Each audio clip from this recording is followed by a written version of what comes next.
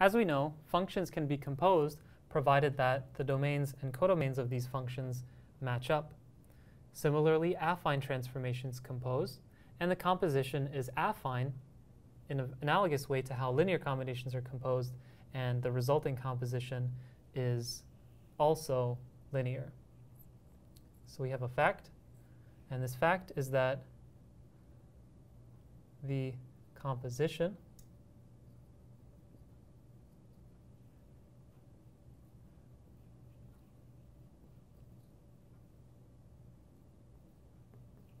of two affine transformations, S and T,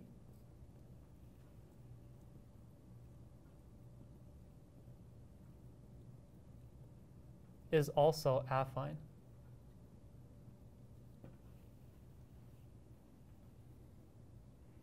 And because it's affine, and we know that each of these transformations can be written in the form of mx plus b for some appropriate matrices and appropriate vectors b, we can ask, what is the resulting matrix for, what are the resulting matrices and vectors for the composition of two affine transformations? So let's write S of x as mx plus b and T of y as nx plus ny plus c.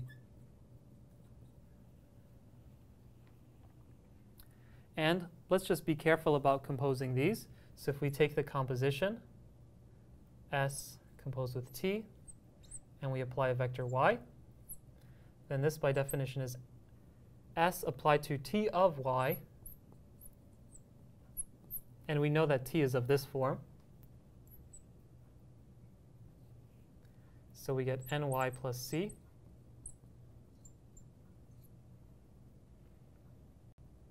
And this equals m times the input of this function, which is ny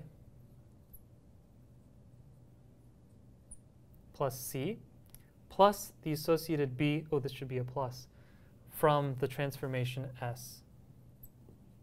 And if you distribute this all out, we get mn times y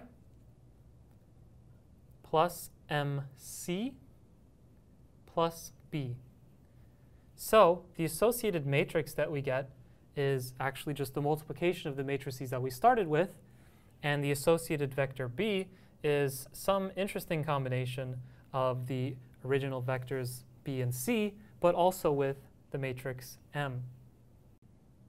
And in particular,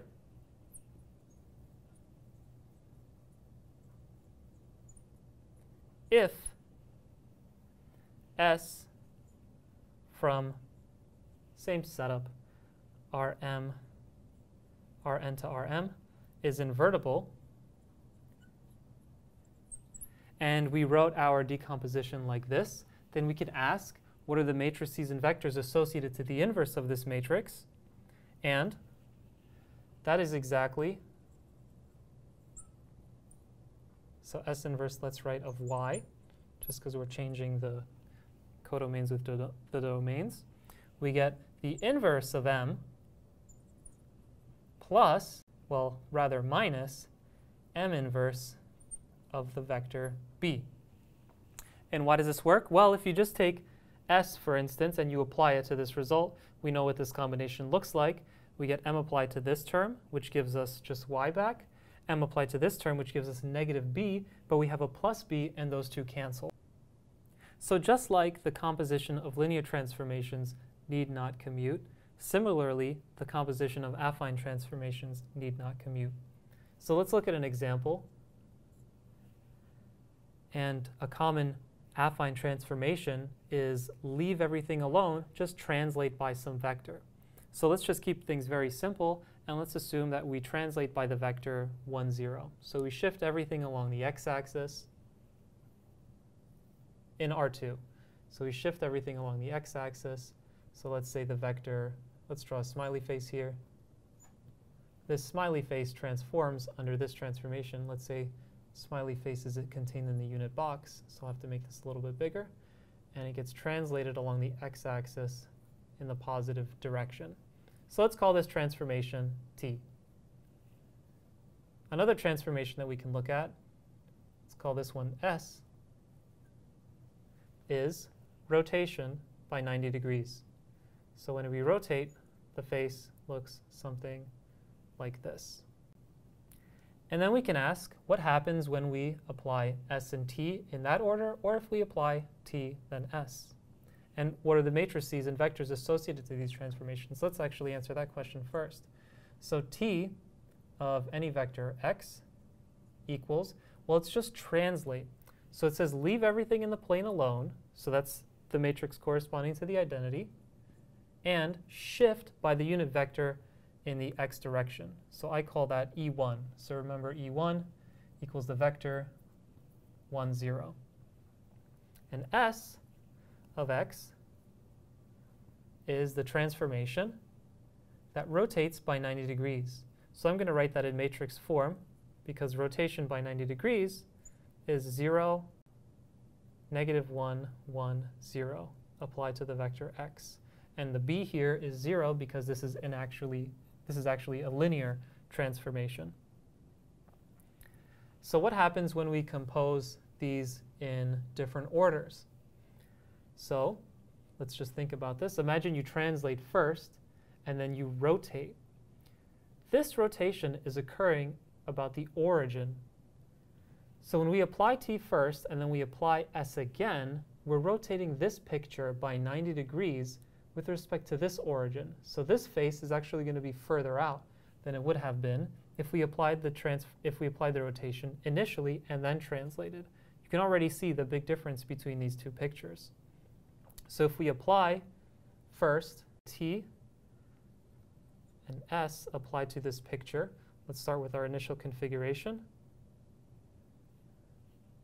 Then what happens after you apply this? Well, first you rotate and then you translate. So this translates everything to something that looks like this. But if instead we applied s after t to the same initial configuration, well, first we would translate and then we would rotate by 90 degrees. That would look much, much different. So if I were to draw this as a unit grid, that face would now be in this box, rotated by 90 degrees. So it would look something like that. So now let's just check the math out to make sure that this is consistent with these geometric interpretations. So if we apply t after s to any vector x, what do we get? Well, t says first translate, then rotate. So we end up translating by x, then rotating, because we do matrix multiplication, and the resulting vector b is just E1. So we get rotation applied to x plus E1, which is exactly what we expected from our picture here.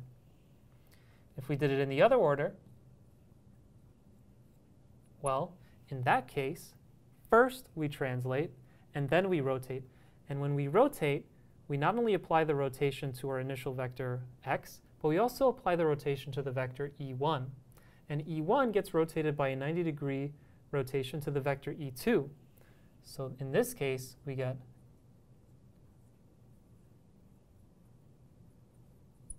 this instead. So, and this is consistent with this picture, because if we rotate first, our face ends up somewhere here, like in this picture. And then how do we get from this picture to this one? We translate up by a unit vector, by the unit vector E2.